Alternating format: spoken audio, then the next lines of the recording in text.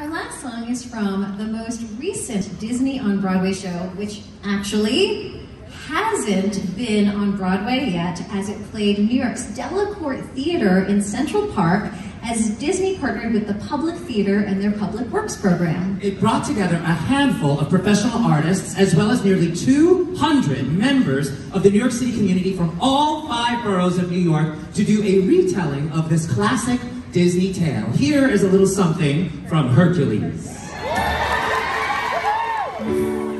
If there's a prize for rotten judgment, I guess I've already won that.